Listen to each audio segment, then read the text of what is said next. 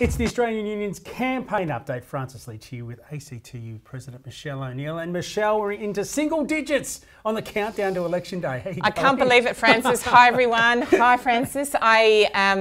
What are we? We're 9 days. 9 days to go, and it's gone really fast, I think. Not that the last 3 years or the last 9 years have gone fast. They've gone incredibly slow. But now that we're at the crunch time, it feels like things are speeding up. You must be thrilled that wages and the cost of living, the things that Australian unions, we care about the most, are the central theme of this campaign.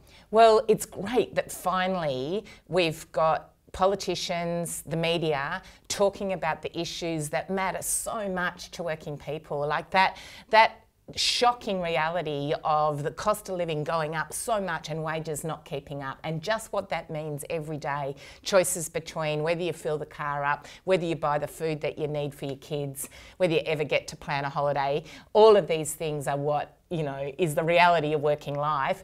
And I really am really pleased that it's up there as the issue that's been talked about in this election, because it matters so much. Now, since we spoke last time, there have been 2 debates. And in both debates, the Prime Minister could not bring himself to say every worker deserves to be at least on the minimum, at the very least on the minimum wage. He couldn't even bring himself to say it. And then he flipped it and did that old trick where he said, if you want a pay rise, you're going to lose your job. You're going to lose your job because you're asking for a decent wage. It is shocking, isn't it? Like, when you think about what's happened over the last few days, as you rightly say, he starts off refusing to commit to the most basic thing. Imagine being a man who's paid $550,000 a year and who is the 5th highest paid leader in the world in terms of Prime Minister, and that you begrudge the lowest paid workers in the country getting a pay rise, that you can't even say, yep, people who are reliant on the minimum wage and the annual wage decision should get a pay increase. Like, that is outrageous, that he is so out of touch, so far away from what's happening to people, so removed in his own experience that he won't make a commitment to that. And then to suggest that what is just wrong in the facts, that somehow giving people a pay increase is going to be bad for jobs, that is wrong. His own Treasury Secretary, like the guy who heads the department that's in charge of all the finances for the government, says that that's wrong. The head of the Reserve Bank says that that's wrong. They both say if you have wages that keep up with the cost of living, with inflation, and a bit more for productivity on top, it's good for the economy, it's good for workers, it's good for small business, it's actually good for everyone. So he was lying there. So when you have that conversation with people, remind them that productivity in Australia has been on the increase year on year on year on year for decades. So we are producing more, working harder, and are in a position to have a wage rise because productivity is ahead of the curve where it needs to be in order to make sure that any wage rise doesn't spike inflation. But it just seems that he won't acknowledge it. Productivity has gone up 6 times higher than wages in the last 6 years. And workers are just not getting their fair share. Yeah. This is what it's about. It's just that fundamental principle that, do you think it's okay for CEOs to get a 24% wage increase, which is what they got in the last 12 months? Do you think it's okay for politicians to get a 30% wage increase, which is what they've had over the last period of time? So no, it is not okay that the only people who are missing out are workers who, of course, as we saw during the pandemic, so many workers that we rely on to keep everything going. Like, this is the most basic stuff about an economy. If you don't have workers doing their labour, then nothing happens. Everything grinds to a halt. So I just think it's shocking. It's out of touch. It says everything that we need to know about Scott Morrison, that he is taking home $10,000 a week, and he begrudges the lowest paid workers in this country $1 extra an hour.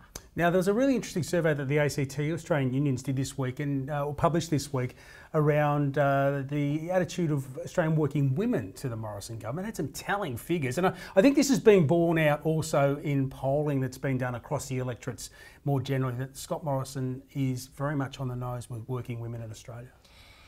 He is. And what this poll showed is that working women just do not have any confidence. They don't believe that Scott Morrison can be relied upon to deal with the issues that matter to them. And the three top issues were about cost of living, wages, and housing affordability. And on all three, they said overwhelmingly, like 74% of women said, we can't rely on the Morrison government to do anything about addressing the cost of living crisis. We don't trust that they're going to do it.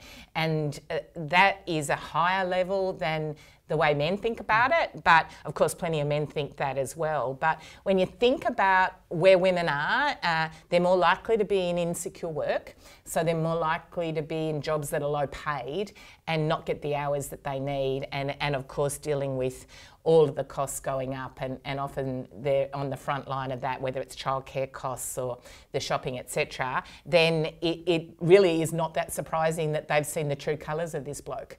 You know, that they know that when it comes to safety at work, when it comes to respect for women, when it comes to issues around wages and secure jobs and what that means, when it comes to early childhood education and care, he can talk the talk, but he delivers nothing. He's had 9 years, or that government's had 9 years to do it. And one of the issues that has been talked about in the campaign is childcare.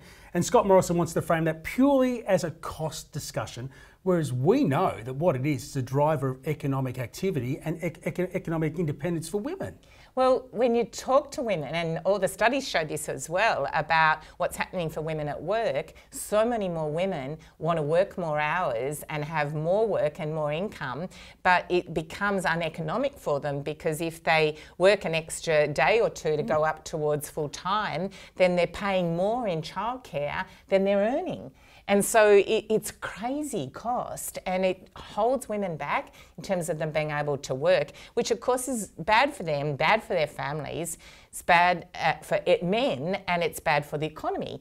And it means that if women were able to work at the rate and the level and the hours they wanted to, then there's a whole lot more money churning around in the economy. It grows jobs, it grows consumption, and it means everyone's better off. But meanwhile, we just have one of the most expensive, least accessible childcare systems in the developed world. Okay, we're just over a week away from the campaign being done and the election day arriving. So you've been out across the country, you've been to Queensland, you were in WA this week. I mean, you're hearing from workers all over the country. What's your sense of where things are now in terms of us being a week or more away from some serious change that we need? Well, it's been great to be out there. In Perth, I had the great honour of being with the aged care workers who were on strike and who had a rally in the city of Perth, and they were fantastic, passionate. Good response? Great response. Yeah. People know how hard that job is, you know, like we all know it. We've all lived it in terms of the people that we love and see what happens, and let alone COVID, which is not what created the crisis in aged care, but it exposed it as how bad it was. And again, that Morrison disrespect, you know, that notion of never wanting the Royal Commission, then finally getting it and then ignoring what it said needed to be done. You don't get quality care for older Australians unless you have quality jobs for the people caring for them. So that was great. And of course, they're very angry about what's happening to wages and conditions and understaffing and the care of older Australians in aged care. I visited some workers in a chicken factory in Perth as well, Ingham Chicken, and again, these are people that do really important work, hard work.